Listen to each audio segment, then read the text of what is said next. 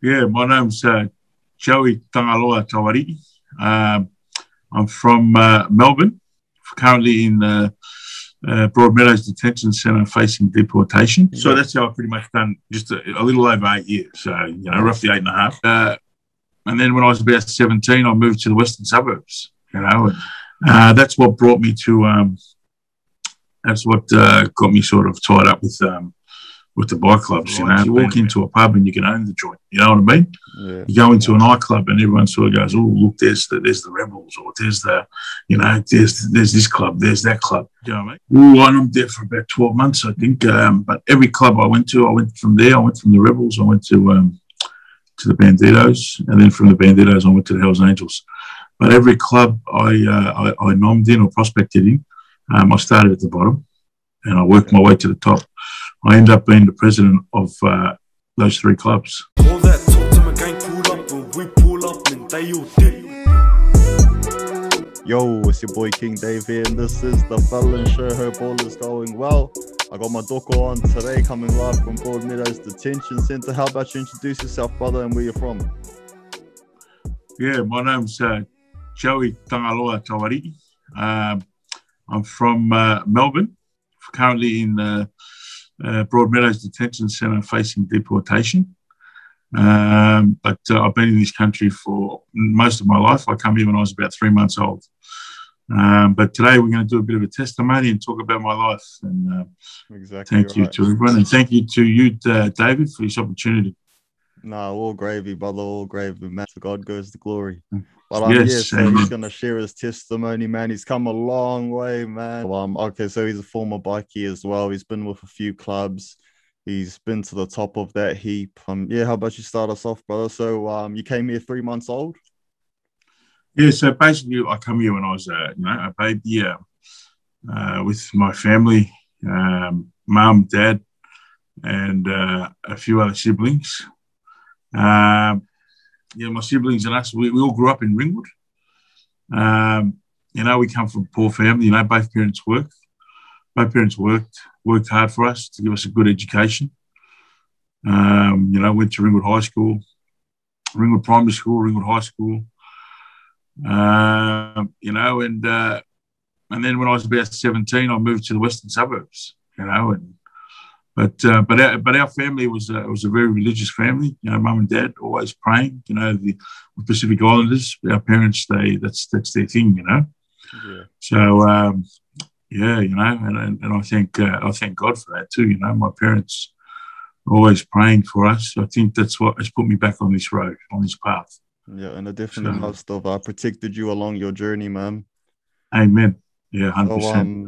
So up to when you moved out to the western suburbs, what was sort of life for you like as a teenager in Ringwood, bro? Was this sort of did you follow the religious path at all at that point, or?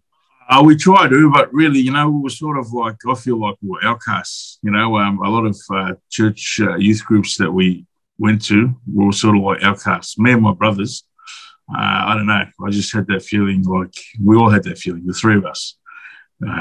We just felt like we were outcasts from the Tongan community.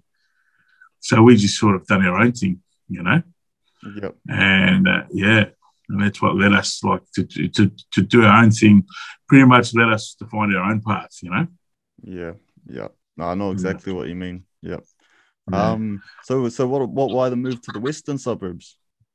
So I met a chick and I moved to the west.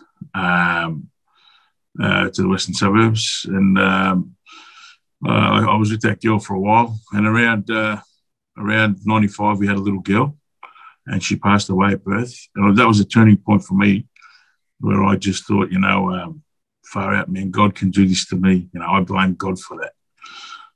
So I was bouncing, and I started, and I also started drinking heaps too. So sometimes. I used to go somewhere and just, typical Islander, get on the piss and just run amok, So if I copped the hiding, I copped the hiding, Yeah.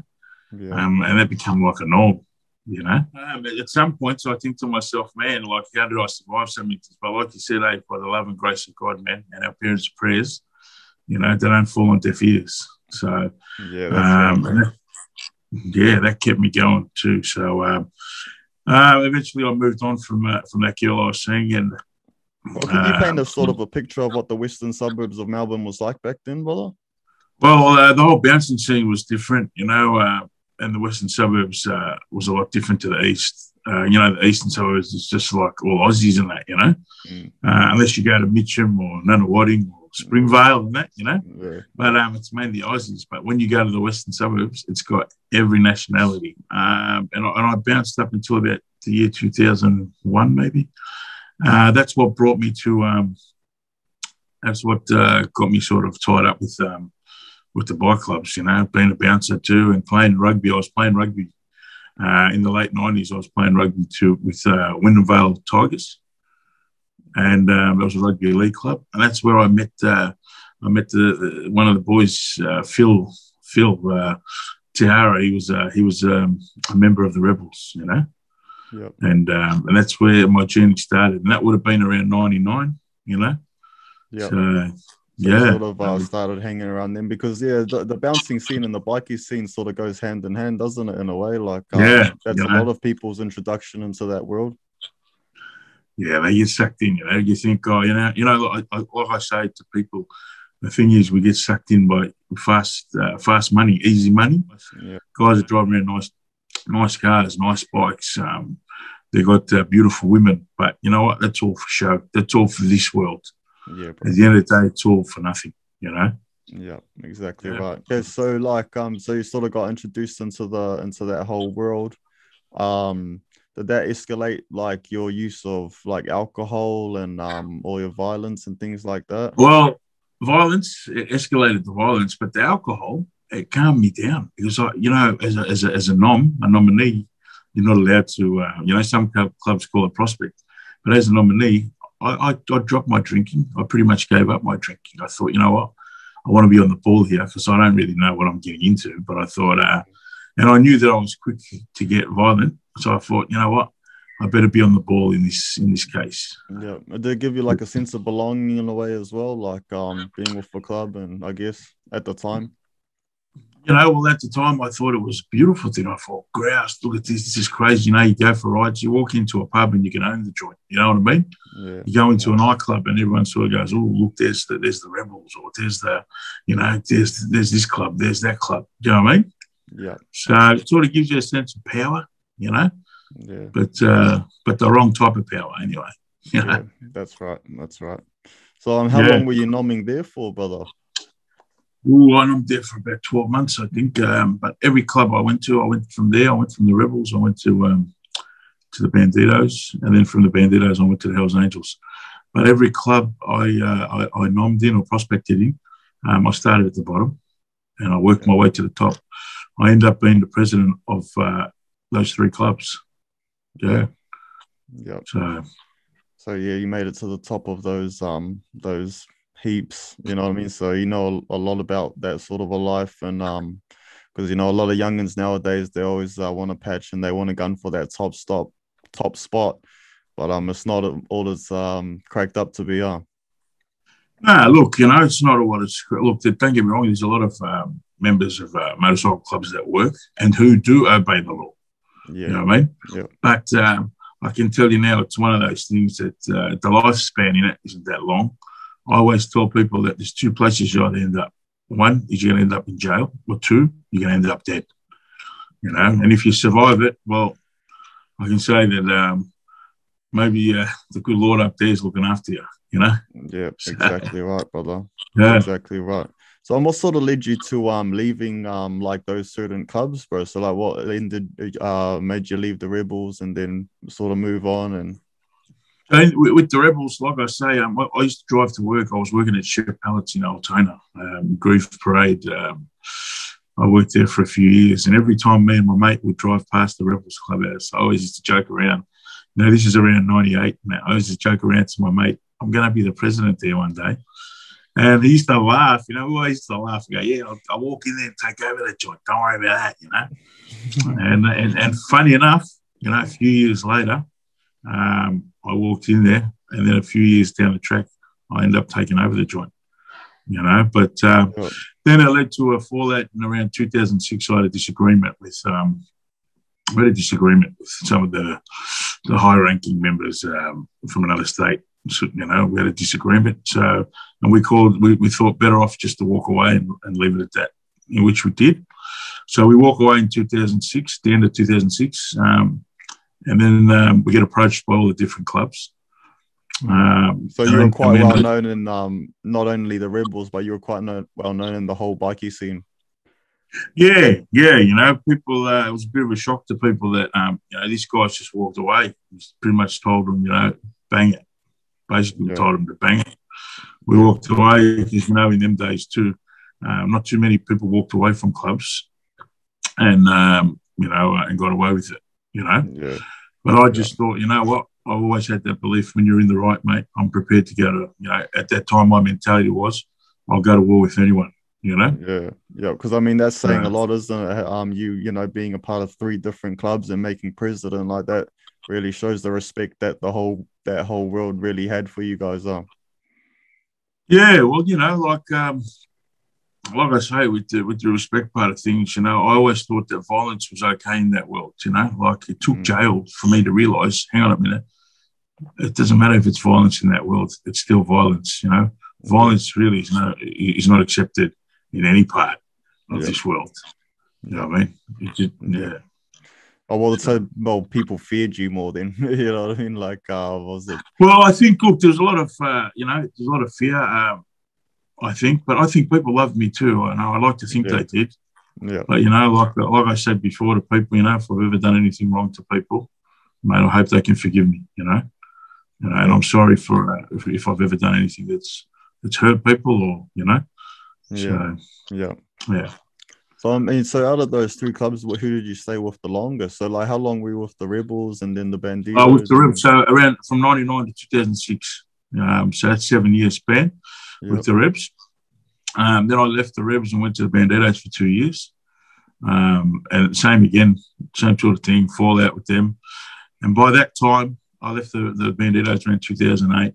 I was over it. I said, you know, to certain people, I told them, mate, I'm not doing this again, blah, blah, blah.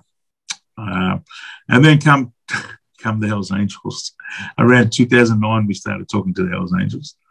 But we didn't prosper till about 2011, you know? Yeah. So, yeah. And then around 2012, I got my colours, and we opened up a chapter called Hells Angels West Side, chapter in St Albans, it was.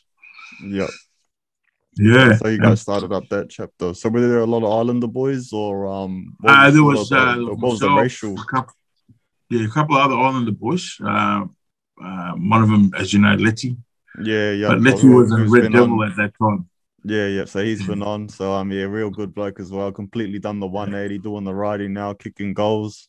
So yeah. Well, he loved doing it with you, and he said, he goes, man, what you do is a beautiful thing. So even myself, I'm privileged that you've taken out your time, brother, to do this with me. All day, brother, all day.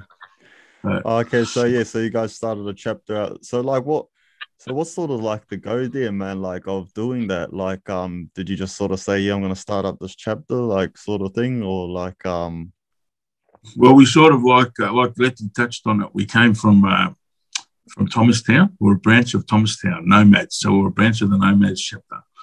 And we went to St Albans. But then from there, I ended up going to jail around the beginning of 2013. Yeah. And that's where I began my 8.5-year sentence. Wow. So was that sort of that time you went to prison? Was that the first time you had been inside, or? I'd been in prison in 2009 for the same thing. It was a fallout with a member of another bike club. Basically, I was going to kill this guy, but, you know, thank God I never killed him. But that was the plan. I was going to kill this guy for threats that had been made to mates, children, and things like that, you know. But I look back at things and I think, you know what, threats, when people make threats, it's never going to happen. But I always thought if I told you I'm coming to kill you or I'm coming to do something, I stuck by my word. I'm coming. You know what I mean? Yeah. And then when that happened, this guy, he ended up going to the cops a couple of months later. And then I got arrested in 2009 and I went to prison for a little bit there. And then I was on bail for nearly 5 years. So before that sort of blew there, yeah, no sort of ever been locked up or anything like that. Clean record. Clean record. Yeah. I was on bail for roughly like 4.5, 5 years. Yeah. And during that time, I had a few more children. I moved on in life. What happened then was we go back to court and we're found guilty in 2013. And we get sentenced, me and a few co's, we get sentenced to 8 years with a 5 on the bottom. And that's where the journey begins with my transition in finding God in prison, you know. Yeah, brother. Yep. So I mean, so what happened when you first sort of went to prison, bro? Like, what was sort of your mentality? Like, what prisons did you go to? Well, my mentality was I went to MRC, you know. From MRC, I went to Fulham, to Marganate, Barwon, Loddon, Barwon. You know, just jumped around because I went to prison at Hell's Angel, and I thought, you know, you got to represent and do all that, you know. But in the end, it was all not, you know, it wasn't worth it representing. Well, I saw things that I thought, you know, I thought to myself, wow, you know, it's, you know, guys were doing things, and I'm thinking, you know, it's wrong, you know, like on the outside, you know, if you're part of that life, you wouldn't be talking to that guy, or you know what I mean? Yeah. But then I seen all these things, and I thought, what am I doing? You know, that was the first sort of sign to me, like, what am I doing? And so you sort of started, you started seeing things that made you question that whole life. Like, do you mind sharing, like, what sort of things, bro? Like, is there like disloyalty, a lot of disloyalty there? Or yeah, definitely disloyal. I'm thinking, you know, like, if you're a part of the club, you know, what are you doing talking to that guy from that other club? Yeah. You know what I mean? Yeah. And then I thought to myself, guys have died, you know, like in that world, you think to yourself, guys have died for the patch, yeah. But yet you're talking to an enemy, you know. That's how I thought, you know. I mean, I thought, nah, man, this is. Well, because that's how a lot of people view it, though. You know, I mean, a lot of these young guys, they view that, you know, that sort of lifestyle. There's a lot of loyalty. You know, when people die, they think that, you know, there's like these grudges and things that never go away. And it is like that with certain people, but with a lot of people, it isn't, is it? Because money gets involved as well. You know what I mean? Money gets involved. Yeah. Money gets involved as well. People, you know, like, you know, you just sort of see things where people, you know, they put money first before loyalty. So I started to question all that too, and I thought, you know what? At the end of the day, one thing I did realise that no one's got control of my life but myself. Do you know what I mean? Yeah. But I need to take control of my life. Don't worry about what the next bloke is doing. Really, at the end of the day, if that's how he is, why should I let that affect me? Just don't worry about it. So that was sort of the start of looking at questioning loyalty, you know, within the club. You know, especially being a part of other clubs. You know, I thought to myself, look, really, they're all the same. There's not much loyalty. So, like, how long were you into when you sort of did find God? Was that before or after? So had you left the club like during that time, or had you like, did you leave the club before that, or? I left the club before I found God. When I left the club around the same time. So when I chucked it in, Letty, all the other boys chucked it in as well. Everyone goes, if you're going, we're going. Yeah. You know, so I said, yeah, let's call it a day. But I'm over it, you know. And plus that time too, I think the club had only given me $300. That was another thing, you know. Yeah. If you're supposed to be brothers for life and you're giving me $300, I've been in for a couple of years. Do you know what I mean? Yeah. You know, so that too, you know, that was another thing. Yeah. So how were you after leaving the club, man? After, you know, having, like you said, come in an angel, you know what I mean, and all of that, and then you sort of just left that behind. Like, how was that? How was that feeling? Well, I think telling people was sort of hard, a little bit embarrassing too, you know, oh, wow. You know, and then all of a sudden you're almost known as the guy that's just sort of slutted himself out. Been at one club, another, and then another. But like I say, I never fell out with these clubs because of my fault, any of my fault. It was mainly, you know, due to, it was probably on their behalf, you know what I mean? Yep. I just didn't agree. I didn't agree with things and sort of, just went from there, you know. And I wasn't about to bow down to anyone, you know what I mean? So, So you ended up leaving, which would have been tough for you. But you found the strength, though, I guess. And how did your time go after that, man? Were you sort of thinking like, oh, you know, you're gonna keep doing crime, maybe, or like, but just not? Well, with the club, or... I did. Yeah. When I left the club, I was still thinking about doing things. You know, I'm still going to do this or do that. You know, before I found God. You know, even though I'd left the club, but I still had my mind on, you know, I can still catch up and do this and do that. You know, try and make some easy money. And then it come 2016 when that priest, there was a reverend, Joey Tangaloa, a Tongan one. He used to get around between Barwon and Marganite. But when I seen him in Marganite, I shrugged him off pretty much, you know, shut him down. Like, don't waste your time talking to me. It's pretty much a waste of time, you know. You know, me, I'm not interested. I've heard it all before. I do outside, mate. I hurt people, you know. I couldn't be bothered. So you didn't want to borrow it?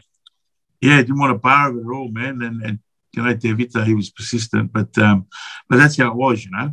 And sometimes we used to run away from him. He used to come and call us out. We used to run away and hide. Tell him we're not here. But still persistent. But it wasn't until about 10 months later I went to Barwon. I was tipped to the slot in Barwon. I get to Barwon. So the slot is like solitary, isn't it? So 22-hour lockdown, high security, supermax. Yeah, and I get to him to Barwon, and you know, I asked for a Bible. They give me a Bible there. Yep. So in Barwon, in the slot there, you know, I lost. I left the club. I lost friends, heaps of friends. You know, a handful of friends, even family members. You know, I wasn't hearing from certain family members. But, you know, and I reached out to Devita and I said, Devita, I don't know what's happening, man, in my life. But, you know, and I was pouring my eyes out. I was crying, pouring my heart out. Man, I actually felt sorry for him, you know, because he didn't realise. He was like, well, all I can do is pray for you. But I could see in his eyes the pain. He could feel my pain, you know. Yeah. But that prayer, man, he prayed for me and that. And, you know, he said to me, he goes, you know, just be strong. You know, he goes, in Tongan, he said, "Hey, Bill, toke lai," you know, which means just be strong, man. You know, you'll be all right, you know. Yeah, But I believe for me pouring my heart out to him, it was almost like the Holy Spirit's cleansing me, you know. Yeah, hey, it's time to let go of all this, let it all go. Yeah. You know, and like I said to him, Barwon slot, I'd have Bible studies there in the slot. Me and this other fella, he was doing about 20-something years he got. It started off just me and him, and then we got to about 5, and the 5 of us, and they had to shut it down. So they shut it down, and I ended up getting moved out into the main out the back in to Cassia. Yeah. So I started bringing the boys to the church there a little bit, but the boys weren't really into it, you know. But we started all going to church. Yeah. You know, so for me, it's just, like I say, it was all part of that watering, you know, watering my own, you know, my seed is getting watered. It's now into a little, it's blossomed a little bit and just kept watering it. So I leave there and they tip me from the main back into the slot. And that's where I met the Christian disciples. So around July, I think it was, 2017, I met the Christian Disciples Motorcycle Ministry, which is Ross Galanis and it was George Leventis. These are the founding members of the Christian Disciples Motorcycle Ministry. So I'm having a visit in the slot, and these two guys are there, and one of them's got the patch on. And you're not allowed to wear these patches into the prisons. But for some reason that day, look at how God works, you know. For some reason this day, I look over because at first I thought it was an OMCG. Then I look again, I go, no, it's not an OMCG. It's a Christian CDMM, Christian Motorcycle Ministry. So I yell out to the boys, I go, hey, fellas, can you say a prayer for me? And they both turned around and go, yeah, man, for sure, you know. And then I think they said, one of them said, oh, do you want a Bible? I said, yeah, send me in a Bible. And brother, from there, and that was Ross. Ross said that to me. And so they said, no worries, we can pray for you. And that was on their way out because they were coming in to visit other prisoners. Yeah. Then I get tipped from Barwon back to Marganite. I get moved back to Marganite. So I didn't hear from him until I bumped into this guy named Gabby, a brother named Gabriel Worden. So I go to Gabby, you know, I've changed my life. I found God. We're talking, you know, I'm all about, you know, born again brother. They must have been shocked when you come back to Marganite. It was a shock to a lot of people. Yeah, I think a lot of people were shocked. Yeah. And not only that, I'd gone back to Marganite probably, when I went to Marganite, I was 120 kilos, you know, because, you know, Barwon, the food's cut down, you train, you know, in the slot, I was training in myself, you know. Yeah, brother. So I go to Marganite and I bump into Gabby and we start talking about God and I go, you're not going to, Gabby goes, oh, that's beautiful. He goes, oh, I'm a Christian too, you know. But I think we don't know who the Christians are if we don't ask, you know what I mean? Yeah. So then I say to Gabby, I go, Gabby, I met these brothers, you know, they're from a motorcycle ministry, you know, at Barwon, and they were going to bring me a Bible and that. And then, but I've come here, so I probably would never see them again. And what happens? He ends up knowing them. They're his mates. What a small world. Look at how God put people together, you know. Yeah. So they're his mates. They then come to visit Gabby at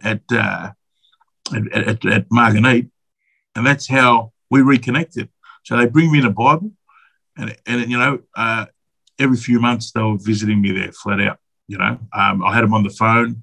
They were a massive part of my journey too, the Christian Disciples Motorcycle Ministry. You know, so that's in 2017. We move on to 2018. So I get back to Marganite at the end of 2017, and I keep saying to myself, you know what? There's no church service on Sunday. Why?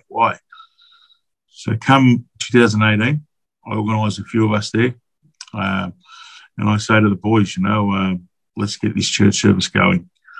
So out of the blue, I just asked the officers, I go, listen, can you open up the chap on a Sunday?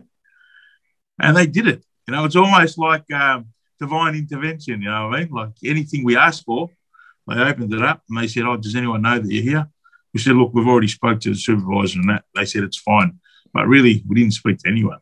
We just, you know what I mean? Yeah, bro. So thank God, man, you know. And from there was myself. There was a couple of boys. I'll name a couple. There was a Tristan Dengler was there. He knew a lot about the scriptures. Stephen Vasilevsky was another one. Alex Sazdov, Imad Lakis. It was like I say, it started off, there was about 5 of us. And from there, we were using the hymn, so we're using as a hymn, Nothing Else Matters by Metallica. Yeah, that's a good one. You know? And I told the boys, I go, fellas, I understand the song. It sounds like a deep, dark song. Yeah, you know, it's rock and roll, heavy metal. So I go, but listen, at the end of the day, brother, I go to the boys, it's about nothing else matters but God. That's how we're going to use it. Yeah. You know? Yeah. So we're using just, you know, songs like that. And we kept praying and praying. And our Bible study was growing. Mate, we'll get like maybe 15, 20 people in our Bible study. There was another guy, Brad Palmer. He was there. It was Bachu, the African came. There was Wag the Ayed. So a lot of boys come, but we kept praying. We need someone that can play instrument. And you know what?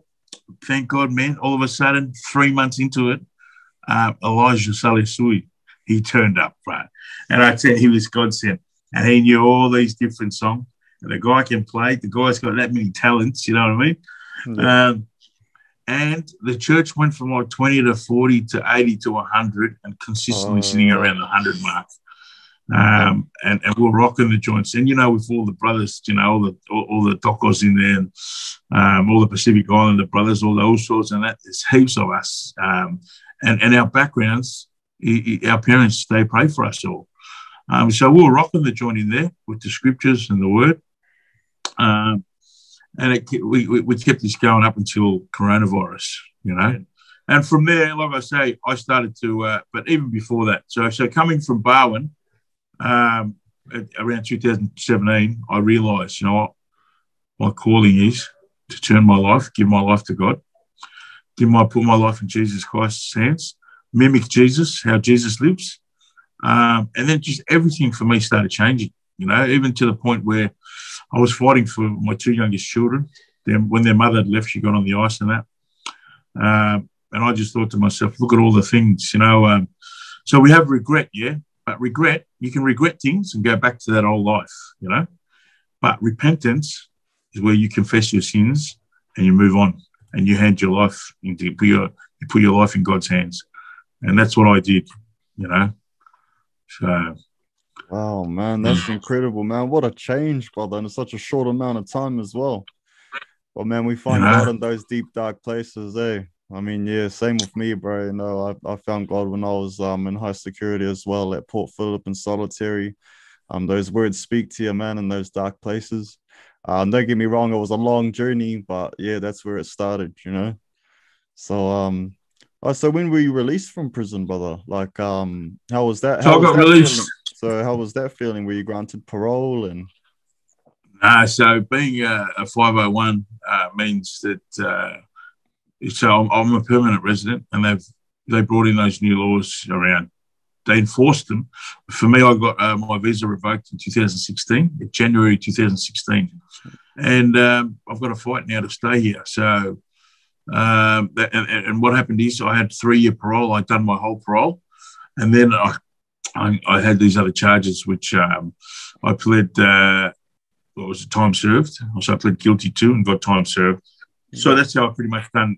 Just a little over 8 years. So, you know, roughly 8.5. Yeah. Yeah. And then from there, I ended up here, you know.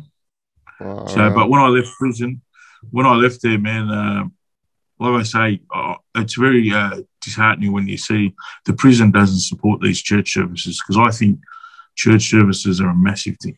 Oh, yeah, man. Most definitely. The prison, they don't really support these things, you know. They think if 100 guys are getting together, they're planning it. You know, they think if 10 guys are getting together, they're planning a riot. You know, that's right. Yeah, lock them up first, rehabilitation second, man. That's how they work. Yeah. Oh man. So, so how long have you been in Broadmeadows detention for now, brother? So I've been here now for about 3 months. I think I'll come here in what was it? The end of April. April, I come here. How about services in there, bro? Do they got sort of church services in there? And we've asked. I've started a Bible study group. I've got a Bible study group that I jump in on. I've got one today at. I'll just check. I've got one today at 11 o'clock. Yeah. So you're keeping busy in there, aren't you? Doing all these church groups on Zoom as well. You're doing a lot. You've been doing a few interviews and things like that. Yeah, brother. You know, for me, I just got to, like yourself, you know, like, yeah, thank God, man, it's a beautiful thing what you do. And it's the same sort of thing, you know, like what you do for brothers and for people out there, I'm trying to do here for people as well. So do you mind speaking on at all what's it like in the detention centre there at the moment, bro? You know, I think it's if anything, it's probably worse than prison. The only difference is you've got a mobile phone, which sort of like people go, you know what? I've got a phone. I can still see my loved ones. I can talk and not be limited. We can do this. I can do Zooms and all those sort of things. So I think, yeah, it's still in jail. Still in jail. Yeah, by all accounts, man, that's all I've heard as well. I've spoken to boys at Christmas Island as well, and they're just saying, yeah, you get a phone and that's about it, man. You know, I mean, everything else is just worse than prison. Well, when I first came here, I asked about 10 times, probably more, you know, can you send me back to jail? I'd rather go back to jail. But, yeah, and they thought I was crazy. But, you know, but I just believe too now that, you know, with myself, I think there's a reason why I'm here. And I use that, you know, when I say, if we can help people, and thank God that, look, I'm still alive, that we can help people, pray for people, reach out to people. Every day I get calls from people, from guys that were in prison that have got issues, and I help them. I tell them, look, let me pray for you and all that sort of things. So I believe, I'm here for a reason. We're trying to start a Sunday church service here with some of the boys. So, I just roll with, like I say, I put my life in God's hands now for the past how many years. So I'll leave it in God's hands, So, bro, do you got a sort of a message for, because there are a lot of youths that are trying to get into gangs and, you know what I mean, trying to reach that top spot, which you've been to, you know what I mean? So what's your sort of message to them, bro? You know what I mean, about that whole life and what comes with it? Well, funny thing, this question, last night I had one of the boys text me, probably about maybe 30 text messages about, I need to make that money. I've got a family I need to feed and that. And I was just telling him, look, I love you, man. Jesus loves you. That's not the way. Like I tell my kids, if you can't afford something, you have to sacrifice something to get that, just work hard.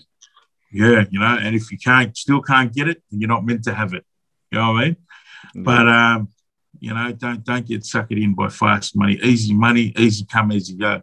But when you're in prison, not only are you doing prison, your children do jail with you, your partner will do jail, your parents, your siblings, your whole family they'll be doing jail with you. The friends that love you, they'll be doing jail with you. So, even in that respect, I had a mate, Brett Quick, my mate Brett Quick, Sketty, mate, my whole sentence, he was there. He covered me financially, my whole sentence, always. Anything I needed, bang, he was onto it. Kids needed something. I was fortunate to have a brother like that. Yep. No, that's right, man. I mean, yeah, bro, a couple of years ago, man, when I was sitting in prison, I never thought I'd be here sitting like this. You know what I mean? I was getting into the gang stuff as well, the prison gang stuff, and I thought that was for life. And now, yeah, man, I've moved right on. I couldn't be happier, bro. Couldn't be happier. Yeah, that's it. Amen, man. Like myself, like you, being part of that world, look, at the time, don't worry, at the time, that was, no worries. But I look back and go, you know what? All right, I've left that life behind, and now it's about saving souls. All right, man. Well, so do you sort of have any closing messages, brother, while we wrap this up? Well, like I say, brother, people don't, like I say, the fast money, don't get fooled. The devil, the devil tempts you in all these different ways, and that's what the devil does. Okay, the devil was sent to kill, steal, and destroy people's lives. I recommend that people watch John Ramirez if you can. I recommend John Ramirez. Yep. People to watch that Pastor John Ramirez, and he'll tell you a few things about life. But like I say, work hard, look after your family, pray. If you want things and you need things, pray, ask God. Brother. All right, man. So I think we'll leave it there, my bro. Man, thank you for jumping on and sharing your testimony, man. That's awesome, bro. I'll leave your Facebook in the description as well. So if anyone wants to get a hold of Joey here and sort of have a yarn, brother, I hope all goes well with your case as well, man. And I pray that the Lord gives you guys strength over there in the detention center. And yeah, man, I hope you guys get out of there, brother. Thank you. Yeah, I just before I go, I just want to send some love to all the Taualii and all Pacific Islanders out there, in New Zealanders. Keep the faith, man. Trust the Lord, and keep praying. As I will be, I'll be praying for everyone. And God bless you, David Obed. Yeah, Obeda, brother. Yeah, Erks. David Obeda. Yeah. So Erks was my old nickname in jail. God bless you, man. Always. I love you and thank you for doing this. I love you too, my Doko. All right, Doko, much love, brother. Thank you very much, man.